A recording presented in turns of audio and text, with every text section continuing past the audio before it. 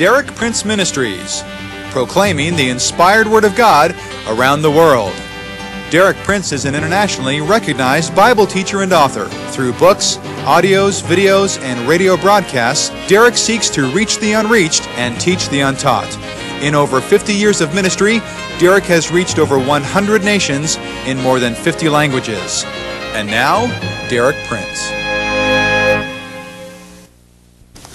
And I have heard a lot of prophets promising everything except what's going to happen. And I have to say, if a man predicts something false, he's a false prophet. You can use nice language about it, but under the law of Moses, he would have been put to death. There'll be some fewer people today if that law applied today. I said, I think in the interview this morning, and I believe John said the same, any genuine prophet today anyone who is a genuine prophet today must emphasize the word repent. Because the condition of the world and the condition of the church absolutely demand repentance. You can speak entertaining words, you can come up with nice prophecies about people's future, but if there's no call for repentance, I question whether that person is a true prophet. All right. Verse 12. Because lawlessness will abound, the love of many will grow cold. Many who? Christians. The Greek word is agape. It's the word for Christian love. It's not talking about the love of the world. The love of many Christians will grow cold under pressure of what? Lawlessness. I have a little saying, lawlessness breeds lovelessness. There's so much lawlessness in our culture today that we tend to become hardened. We tend to say, well, we can't prevent it. What's the good? Why should I be concerned? I'll just look after myself. I'll care for myself. That's lovelessness. Would you agree that America today is under a siege of lawlessness? Listen, Ruth and I stayed just a month or so ago, less than that, in a hotel of a well-known American hotel chain in a major American city. And when we got to the hotel and came to our room, we found these 10 commandments for travelers in America today. And let me say, the nation was not New York, it was not Miami, it was not Los Angeles. These are the 10 commandments. I read these because I think they're sufficient indication of the atmosphere of lawlessness. Number 1, verify who the person is before you open the door in your hotel room. If the person claims to be an employee, call the front desk to confirm if someone from their staff is supposed to have access to your room and for what purpose. Number 2, use the main entrance to the hotel when returning to your room late in the evening. Look around and be observant before entering parking lots. Number 3, whenever you are in your room, close the door securely and use all the locking devices provided. Number 4, never display guest room keys in public or carelessly leave them on restaurant tables, at the swimming pool, or other places where someone can easily steal them. Number 5, displaying large amounts of cash or expensive jewelry will draw unwanted attention to you and make you a target for burglars. Number 6, as a precaution, don't invite strangers to your room. Number 7, place all valuables in the hotel's safe deposit box. Number 8, do not leave valuables in your vehicle. Number 9, be sure to check that all sliding glass doors or windows and all connecting room doors are locked. Number 10, if you suspect any subversive activity is going on, please report your observations to the management.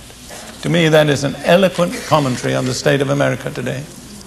And remember that was a respectable hotel. If the name would be known to everybody here.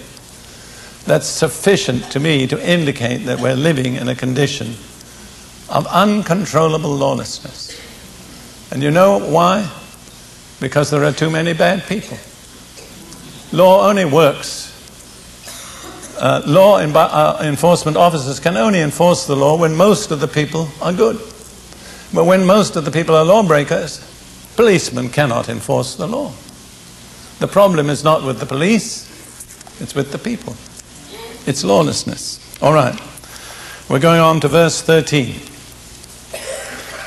But he who endures to the end shall be saved. Now the Greek is more precise. It says, he who has endured to the end shall be saved. So you're saved now. Praise God for that. But if you want to stay saved, what do you have to do? Endure. That's right. And I tell people, there's only one way to learn endurance. You know what that is? Enduring. That's why some of you are enduring. Because God is preparing you for what lies ahead. Don't complain. It says, count it all joy when you fall into various trials, knowing that the testing of your faith produces endurance. But let endurance have its perfect work, that you may be perfect and complete, lacking nothing. So if you want to be perfect and complete, you have to let endurance have its perfect work. And that is the key to survival. In Luke 21, Jesus said something along the same lines in the course of the same discourse. In Luke 21, verse 19, he said, in your patience possess your souls. But that's not a very clear translation. I would say, by your endurance, purchase your souls. In other words, the price of your soul's salvation is endurance. He who has endured to the end will be saved. You're saved now. To stay saved, you and I will have to endure. We have been clearly warned. Now, what we've had so far in this discourse has been various signs, plural, of the end. But Jesus has not answered the question, what will be the sign of the end of the age? Now, when we get to verse 14, we have the sign. This is very, very important. Jesus was asked a straight question, and he gave an absolutely straight answer. And this gospel of the kingdom will be preached in all the world as a witness to all the nations, and then the end will come. When will the end come? When this gospel of the kingdom has been preached in all the world as a witness to all the nations. That's a very important statement, because it means that the real initiative in world history is not with the politicians, not with the military commanders, not with the scientists, but with the church. Because the church is the only group of people can bring about the closing sign of the age, the preaching of this gospel of the kingdom. And I'm so glad Jesus said this gospel of the kingdom. He didn't say some watered down humanistic version, but the same gospel that was preached by Jesus, preached by the apostles, is the gospel that must be preached in all the world as a witness to all the nations. Now, whose responsibility is that?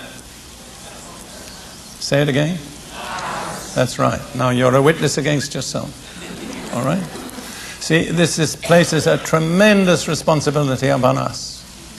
Because if you consider all the tragedy, the suffering, the sickness, the hatred, the wars, the poverty that mark the present age and are increasing steadily, if we do not do our job as quickly as we can, we are responsible for all that unnecessary additional suffering. I hope none of you will forget what I'm saying. I say it with the utmost passion of my soul. I think I can say honestly for Ruth and myself, this is the verse that motivates us. This gospel of the kingdom will be proclaimed, I prefer to say that, in all the world as a witness to all the nations, and then the end will come. We take our responsibility seriously. The motto of our ministry, which is only one amongst hundreds, is reaching the unreached and teaching the untaught. If you look in Revelation chapter 7, you'll see how many people have got to be saved before the age can end. Revelation 7 verse 9 and following. John is describing something he saw in a vision. After these things I looked, and behold, a great multitude which no one could number, of all nations, tribes, peoples, and tongues, standing before the throne and before the Lamb, clothed with white robes, with palm branches in their hands, and crying out with a loud voice, saying, Salvation belongs to our God, who sits on the throne, and to the Lamb. Notice that multitude of people, all of whom had received salvation through faith in Jesus, the Lamb of God, came from all nations, tribes, peoples, and tongues. In other words, before the age can close, there has to be at least one representative of every nation, people, tribe, and language on earth. And I believe the reason for this is that God the Father is jealous for his Son's glory. And because Jesus was willing to suffer for all humankind, God will not allow the age to close until there is at least one representative from every tribe, people, nation, and tongue who has received the salvation offered through Jesus, the Lamb of God. What are you living for? Are you living for an easy life? The most you can get out of life? A better job? Higher pay? A larger house? A larger car? Or are you living for this purpose? That this gospel of the kingdom may be proclaimed in all the world as a witness to all the nations. I believe when we stand before the judgment seat of Christ, as we must, one of the questions he's going to ask each of us individually is this: what did you do to help the preaching of the gospel of the kingdom to all nations? See, there is no one here who cannot do anything. All of us can do certain things. Jesus said, the harvest truly is plentiful, but the laborers are few. What's the next thing he said? Pray the Lord of the harvest. Everybody here can pray. And you are guilty if you do not pray. Most of us can give. If you view the whole world as it is today, with its population of something over 5 billion, you may not think of that, but every one of us here is wealthy. You say, why? Well, we have a bed to sleep on. We don't sleep on a mat or on the floor. Most of us have sheets on the bed. We can choose what we eat. And basically we have enough to eat. In fact, the problem with some of us is we have too much. But there are millions and millions and millions of people on earth who don't have any of those privileges. And I've lived among some of them. What are you doing with your money? It's not my responsibility. Are you squandering it on selfish, self-indulgent? While millions are starving? Not merely starving physically, but starving spiritually for the bread of life. To me, this is one of the most searching verses in the Bible. This gospel of the kingdom will be preached in all the world as a witness to all the nations, and then the end will come. I'm so glad that Jesus said it will be preached, because it will be preached. If he said it will be preached, it will be preached. But the question is, what are you and I going to do about it? Will we have to stand before God one day and say, I'm sorry, but I really never took this verse seriously. I just went on living my life as if the age was going to go on forever, and all I had to do was look after number one and maybe number two. It's a desperately serious issue. I don't want to dwell on it, but I would be unfair to you if I did not point out to you the seriousness of this issue. Well, we're going to go on from Matthew 24, verse 15. Now we come to a very dramatic turn in this discourse, because the emphasis in verse 14 has been the whole world and all nations. In verse 15, the focus turns to a tiny little strip of territory at the east end of the Mediterranean, wrongly called Palestine, which means the land of the Philistines, in case you don't know it. It is not the land of the Philistines. It's the land of Israel. God has given it to Abraham and his descendants, Abraham, Isaac, and Jacob, and their descendants by an everlasting covenant forever. And they are going to possess it. But you and I need to discuss and consider what our attitude toward that situation is.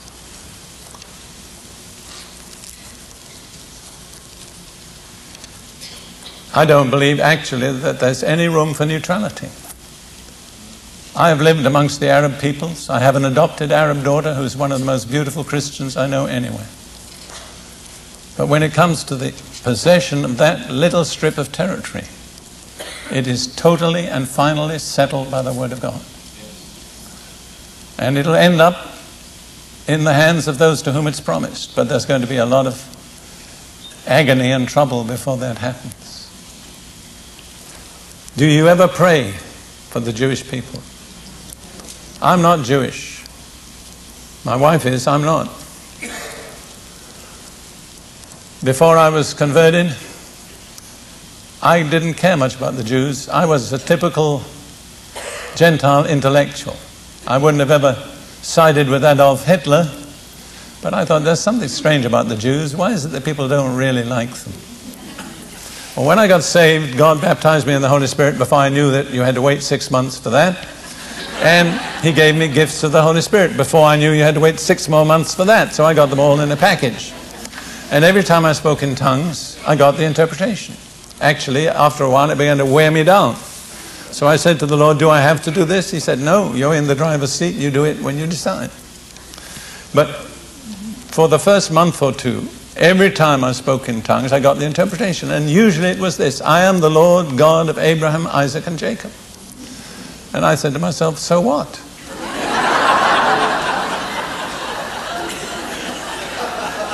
But after a while, it dawned upon me, He is the Lord God of Abraham, Isaac, and Jacob. And He made the most amazing statement. In Exodus chapter 3, He said, I am the God of Abraham, Isaac, and Jacob. This is my name, and this is my memorial forever. Isn't that astonishing that Almighty God chose to be known as the God of three men? Forever. We need to give heed to that. God says things He doesn't forget. We may forget, but He doesn't. Let me tell you something else. This is outside my outline, but it's inside what God wants me to say. John 4:23, Jesus said, salvation is from the Jews. If you're not Jewish, like me, I want you to understand that you and I owe every spiritual blessing we've ever enjoyed to one people, the Jewish people. Without the Jews, there would be no patriarchs, no prophets, no apostles, no Bible, and no Savior. So I think it's time we began to repay the debt. Unfortunately, the church for many centuries has done exactly the opposite. It has compounded the debt by centuries of prejudice, maligning, and often open persecution. I don't know whether you've ever tried to talk to Jewish people about Jesus, but in many cases you'll find there's a kind of wall of reserve that comes up. And you need to know why. Because in the eyes of intelligent Jewish people who know history, the number one enemy of the Jewish people is the Christian church. That may shock you, but it's true. And they can give you a great series of historical reasons why that's so. Well, we have to move on. Now, I'm pointing out that in verse 15, the focus changes.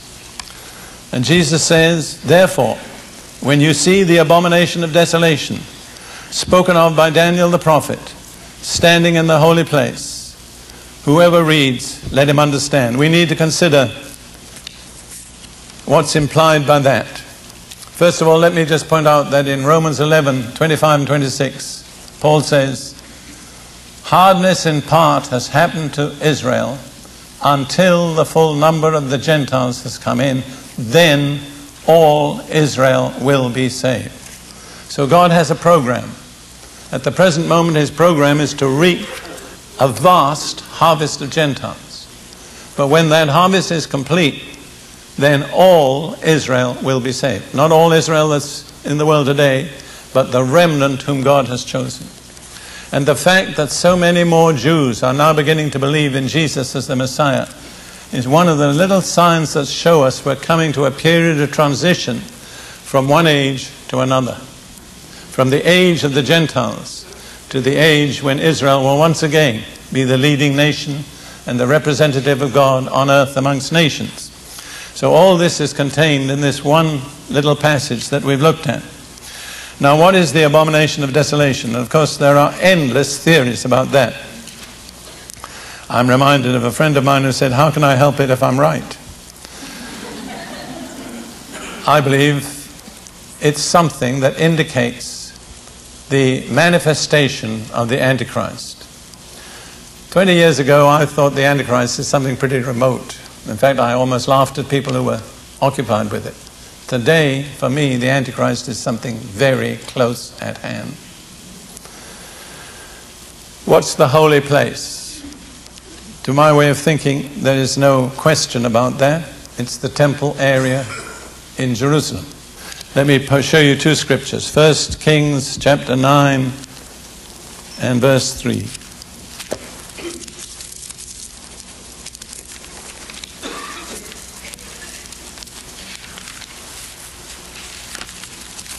First Kings chapter 9 verse 3. The Lord is speaking to Solomon after he'd completed the building of his temple on that particular area. And the Lord said to him, I have heard your prayer and your supplication that you've made before me.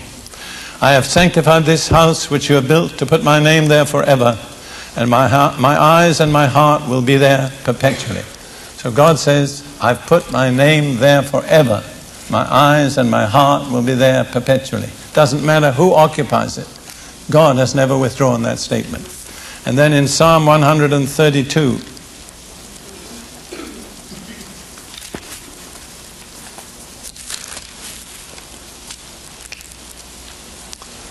verses 13 and 14, the psalmist says, for the Lord has chosen Zion, that's this area.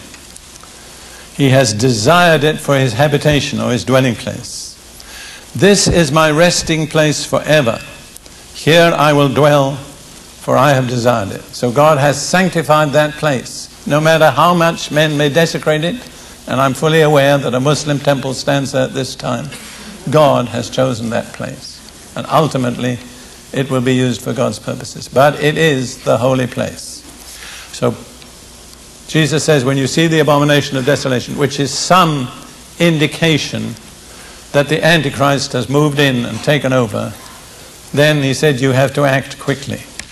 I want to point out to you also in 2 Thessalonians chapter 2, verses 3 and 4, concerning the Antichrist, that Paul says, speaking about the coming of the Lord, let no one deceive you by any means, for that day will not come unless the falling away come first, and the man of sin is revealed, the son of perdition, that's the Antichrist, the man of lawlessness, the son of perdition, who opposes and exalts himself above all that is called God or that is worshipped, so that he sits in the temple of God, showing himself that he is God. I believe that is part of what's included in Matthew 24:15.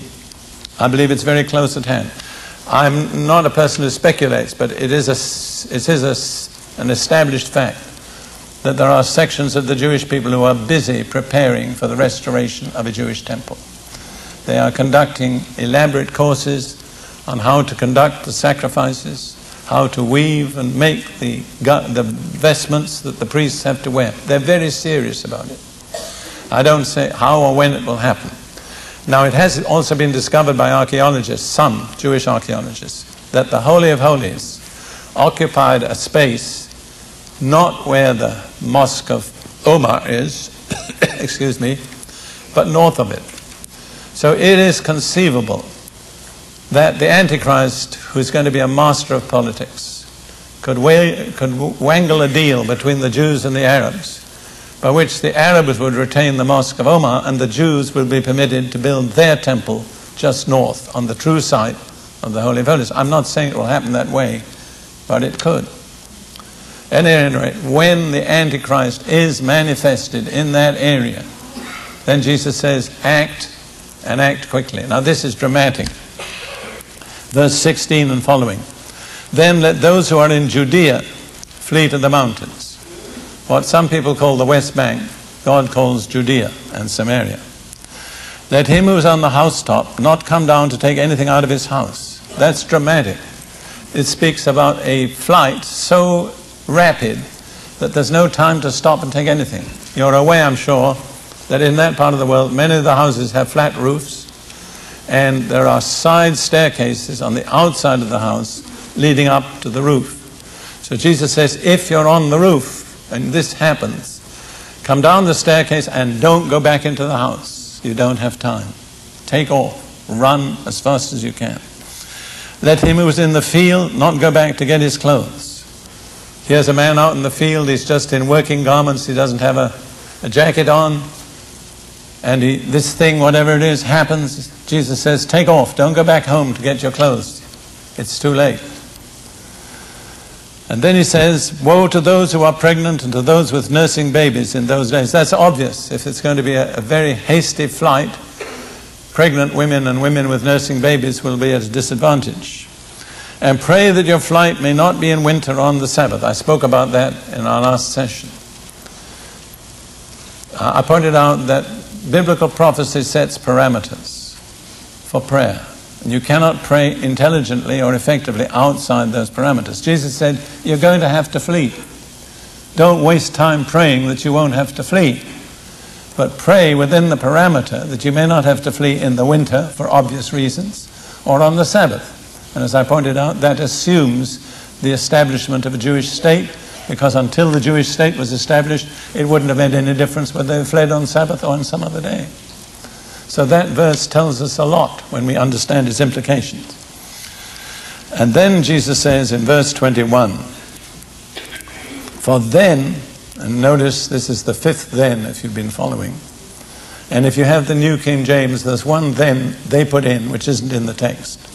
So you'll end up with the wrong number. The actual number in this chapter is 9, and in the next chapter is 9. And this is number 5. Then there will be great tribulation, such as has not been since the beginning of the world until this time. No, nor ever shall be.